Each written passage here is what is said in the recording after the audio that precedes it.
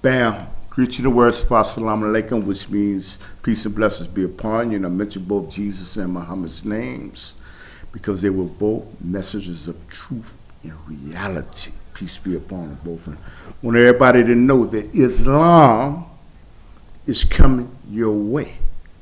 Not with war, but with peace.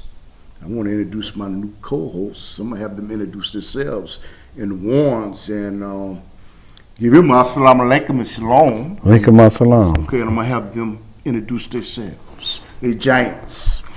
Moving right along with the Butt Naked Truth, I'm going to try to get time when Mr. and Miss Warren can come on the radio show for a few minutes with me, and we can spread some knowledge, because I like to gather the people with power in the unity in the community. Together we stand, divided we fall. They pay attention to you when you talk about unity or nation talk, because they want you to speak individually. But we all here as a group, we all here as a family. Family is only father and mother, I love you, so it's abbreviated. I'm gonna move on to the next co-host that we're favored by. Thank you so much, Clifton, for having me and my husband on your show. My name is Penny Warren. I'm co-founder of The Power Latent in Man, that we have a cable show on every Wednesday, 8:30, 9:30 p.m. that re-airs on Thursday, 10:30 to 11:30 a.m. I'm Dr. Warren, and I'm the founder of PLEM, The Power Latent in Man. My wife already gave you the time. We also have a website called PLEM2.org. You can find it on the internet, and we have free lectures at 1100 East 55th Street in room 208 there at the Lutheran School of Theology. Okay, you know what we're going to talk about today? We're going to talk about the Federal Reserve and the Rothschilds. But first, there were people that tried to warn us about the Federal Reserve. And I think Kennedy and Abraham Lincoln tried to warn the people about the Federal Reserve and the power that they have. Can y'all expound on that? Yeah, the federal order, I think 0007. I may be saying it wrong, though. But can y'all expound on that, the Federal Reserve? And Kennedy and Abraham Lincoln trying to warn us about it. Well, the people should look at it. If you got a dollar bill, any type of bill in your pocket, look at it. It says Federal Reserve Note. That's a private bank separate from the United States. It's like a Federal Reserve. FedEx is not part of the federal government. The Federal Reserve Bank is a private bank that creates the money for this country. In other words, the Treasury, the U.S. Treasury does not create money. And when they want to borrow money, they got to go to the Federal Reserve. So it's a private bank.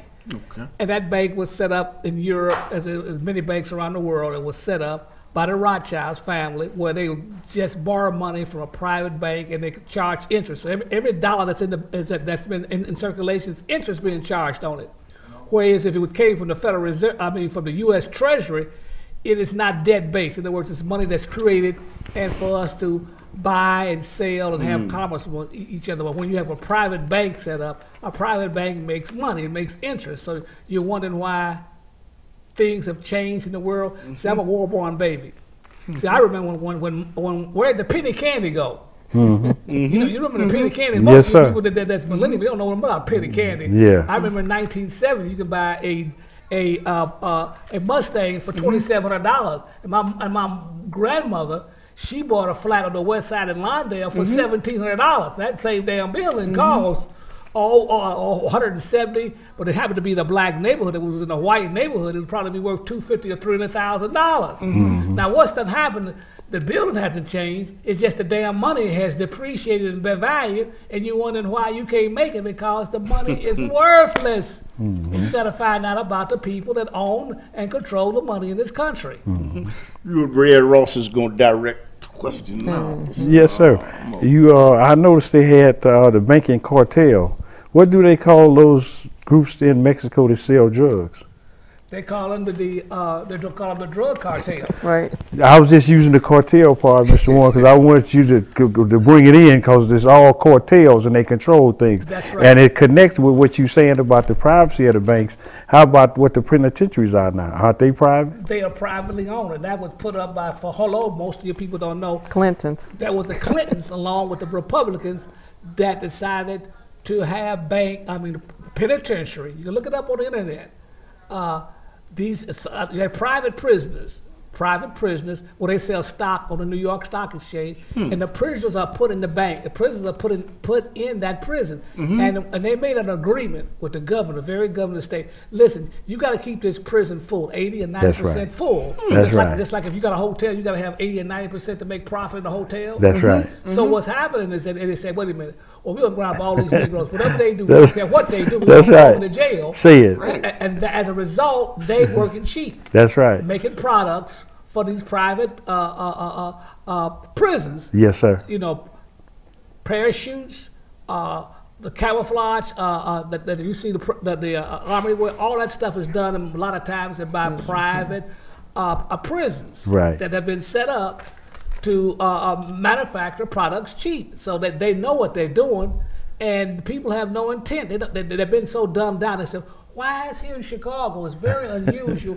They had to turn loose all these black boys Yes, sir. that were being convicted. They found out, oh, it was all wrong. It wasn't wrong. They need to pack them prisons That's right. full of people. That's right. So that they can work, so that the prisons can make money selling that labor to corporations. Yes, sir. And as a result, they would make money. The guy that was in prison, he wasn't making but like 50 cents a day, if that, just That's enough right. to get commissary. That's right. And you wondering why they put all the people in jail? I don't understand. I said, that's very unusual. There's no way in the hell you can have a justice system running where you put that many innocent people. I could see a few people making error, but damn, everybody's in prison for stuff that they didn't commit. Right. It's a business. Right. They Nobody understood that. they call clients, Mr. Warren. They were called clients, exactly. Yeah, and that's how they undercover what they're doing with the scourge of it, because I had a life sentence, so I know what you're talking about, but we'll find another show to talk about that on.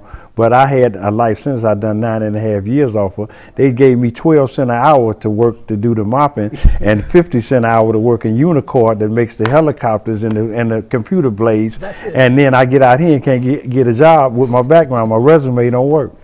That's exactly right. That's how they do it. What people don't understand, it's a system that has gone amok, and That's you have right. you have evil people, Luciferians, that have taken over the system. It's like your body can get a germ or AIDS, HIV, and take over the body. Well, That's right. They have taken over the financial system, the insurance, the banking, the finance, and they have run amok. Yes, and the sir. people are running around fighting with one another. You nigga, you a honky, and this, and that. They Yeah. stole the whole damn show, man. Right. Excuse me, Miss Warren, Dr. Lee Warren, Miss Warren. You know what I'd like to ask you is, how come the people are being led around by sheep, getting in credit, getting them more debt and more debt and debt, and they're actually being led by like sheep, and they're being enslaved. Right. Because the whole There's system. gold in the bank, and you know what? They're constantly borrowing against the gold. It's a book this brother gave me. I appreciate it. And how come the people are being led like sheep, and they don't realize that there's a group of people that are running the world no matter who the president is? Yeah, they don't understand that this system is debt-based. Okay. And you can't create money without creating debt. That's right. So, there's a lot of people, they had a show about 4 families that went bankrupt in 2008, with all the real estate stuff. So all these people were, telling their stories about how they got into the situations, and one lady was taking care of her mother, and somebody else, a real estate appraiser couldn't find a job. He had 8 kids. A black lady, was working in the school system. Someone else was a plumber or a cement person. Anyway, the whole point is, nobody told those people, why don't you just declare bankruptcy? Right. Why are you just struggling so to try to keep all this, because they were trying to get, keep their credit scores, a certain President level. Trump And they were has done it I don't know how many times, but go ahead. yeah. Yeah. So Well, I'm sorry. 125 bankruptcies. when you look at Trump, that's that has declared bankruptcy Yes, ma'am. over and over again, but they don't get the same bankruptcy as regular people do. Right. Not the chapter 7s, not the chapter 13. He Right. get the chapter 11. Right. That's for rich people. Right. That's when rich people keep all their assets, Right. and just their business goes Right. bankrupt. Yeah. So the whole system is based on debt. And if you don't have the debt, and our debt keeps increasing, and we have this thing called derivatives. Maybe my husband could go a little bit I don't even into know those. derivative. Yeah, because his study and research of the system brings him to that knowledge. Because when we was coming up, when I left Mississippi in 1957, I was raised up on never owe nobody. Right. Now, if you don't owe anybody, you don't get anything. I said, well, that's in reverse. Was my grandmother and mother wrong? No, they were right. I'm brought up in the wrong world. So it's, you know, it's we sincere people in an insincere world. So Dr. Warren will give you a little more education on that. Lee, you want to tell them about derivatives? What happened is that everything is a gambling casino, Las Vegas. Yes, sir. See, everything is a Las Vegas gambling. What it is that they have taken so many things. Let me go back to real estate. What they did is they got everybody together. So they gave everybody a loan. And some of the loans were just, what can you say about this? See, people, let me say this before I get to that. If you got payday loans, yes, sir. If you take your title down there, yes, don't do the damn thing just because you're going to get yourself, they are sharks there, yes, sir. that will get you in hock. Just like sharecropping back in Mississippi when Negroes out working, they would always work for this white man, Mr. Charlie. Yes, sir. See in the fields there. Yes, sir. And then they would come to Mr. Charlie. He would weigh the cotton. He said, "Well, this paid down half of debt. You ain't almost out of debt, but you're really not in the debt. But you got to go out to work in that field a little bit more. Right. Yes, a little bit more to work and give you for feed you, but you can never get out of debt sharecropping. Well, that's the same thing they brought up here north. They want to put everybody in debt, and you can't get out of debt forever, and it puts additional stress on you. So when it comes back to the real estate thing, they got all these loans together, and then they lied and said it was AAA. All these loans that they had, they bundled together. Yes, sir. And listen, how in the hell can you pay? Some of these people were paying 15 to 20% on a mortgage loan. That's a credit card rate, boy. Right, sir. and then how in the world you gonna ever pay that off? Yeah. So they bundled it together, and then they sold us to all the universities and people bought because a loan is only supposed to be 4 or 5, maybe 6 or 7%. They were doing like 15 to 20. I said, how you paying a loan like this? Yes, sir. And it got so crazy that what happened when people couldn't pay the loan off was the interest rates was jacked up. Yes, sir. They couldn't pay the loan off. Then as a result, the whole damn thing crashed. Yes, now, sir. a derivative is an investment where when you go to the bank and you get collateral, they say, I want $20,000. They say, okay. You got $20,000. Okay, what you got is collateral. You say you got your house. Well, you put your house up for collateral. Well, they bundle all those loans together, and then they sell them to other people that said this particular issue bond will pay 8 or 9%. Well, what's happening now is that you got people just couldn't pay the loan off, and the whole damn thing crashed when the economy crashed. The debt is sky high. Yeah. As a result of the federal government spending more money than you can. The problem is, as a result of that, the country is in so much debt because there's always interest paid on the debt, and it's compounding. That's what that is. And as a result, you never pay off the debt. Right. And the country won't. You borrow more money. And the country won't declare a jubilee. And wait a minute, I got that. Okay. So what happens is, the problem is there's no jubilee. The scriptures, you had a jubilee in the children of Israel. Right. The debt keeps building because if you couldn't pay off the debt for this year, then you borrow more to pay off that debt and plus some more. Okay, you got to pay off the debt from the previous year since you didn't pay it off. That's interest being compounded on that debt. Then you borrow some more money, and then there's interest on that debt, and it keeps rolling and rolling. Next thing you know, the interest payments are so great now. There's almost greater than the income. That's what people understand about the economy. The interest is so great now that, for instance, say we could collect $300 trillion, said $3 trillion, then the interest may be 500 billion, a half a trillion, and it keeps building until it's $1 trillion. Well, it gets to a point where the interest consumes half of the revenue that the country has for taxes, so they can't do anything, so they have to declare default or whatever. It gets so crazy. That's where you are now. So Trump comes in and he says, I'm going to cut all this stuff back. and as a result, you got total confusion. Yes, sir. As a result, so what they do, they keep printing money. They keep printing money. They boost the stock market up. They keep running a Ponzi scheme. Yes, and as sir. a result, Yes, sir. you think Like the a stock Ponzi market- scheme. It's a big At Ponzi the scheme. high level, yes, sir. It's a big Ponzi scheme. For instance, you take a company, they buy their own stock back. Yes, sir. So they bid Instead of putting it into the company, then. but instead of put it in the company, they would take their money, the money they earn, they would buy their own stock. Yes, And say, wait a minute, what you doing? You're not expanding the company. You're just running a Ponzi scheme. Right. The executives get huge amount of money. Yes, sir. And the workers don't get anything. Yes, sir. Excuse me, either one of y'all. Oh, you know what? Now I got it. The president does not run anything. It's the bankers. Oh, I got it now. By them being puppet masters, you see, gangsters go to jail. Banksters don't. Right. Right. Okay, I got it. It's not. It's.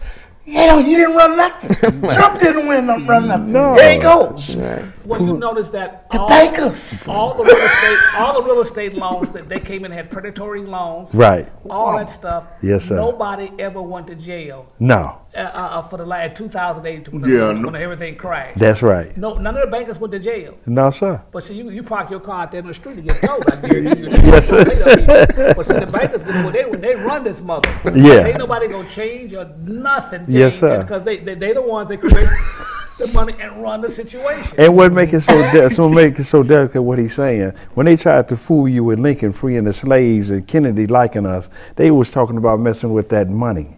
That's it. Yeah. And you get shot in the head. That's when you right. talk about- Yeah. Oh, okay, I ain't gonna, we ain't gonna Okay, go. for instance, those of us that came here, let us go back here to 1965. Do you know what the silver dimes and the bow dollars? You know Yes, probably sir. never Yes, seen a bow sir. dollar. I got them all. I said, now, I'm gonna tell you right now, one dime is worth $1. If you got a half $1, it's worth $5. Now, what's the problem? A silver dollar that's 50 cents. Okay. It's 1965 and back. You tell me what's wrong. Do the math. A 50-cent silver dime or a 50-cent silver dollar will cost you $5 if you go to a silver store. Yes, sir. And it says, I want a half $1. It's 50 cents. Well, why gotta pay 5? Because the damn money is not worth anything. That's right. $5 times 50 cents. Yes, sir. Silver- Worth nothing, man. That's 10 times. That means your money your Has money, depreciated. Your money has depreciated 10 times. Yes, sir. You know what? It was.